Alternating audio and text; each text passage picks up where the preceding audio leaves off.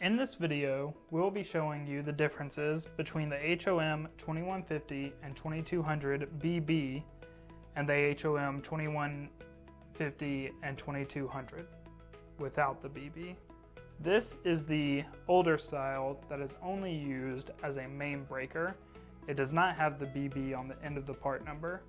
You will see that it does not have a bracket back here with the 2 screws, but rather has the 4 screws to attach to the bus bar of the panel. This one is the BB, which stands for branch breaker.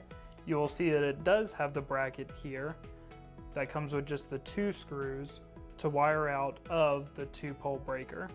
This is only to be used as a branch breaker and cannot be mounted in the same spot as the non-BB style. This bracket with the 2 screws cannot be removed from the breaker.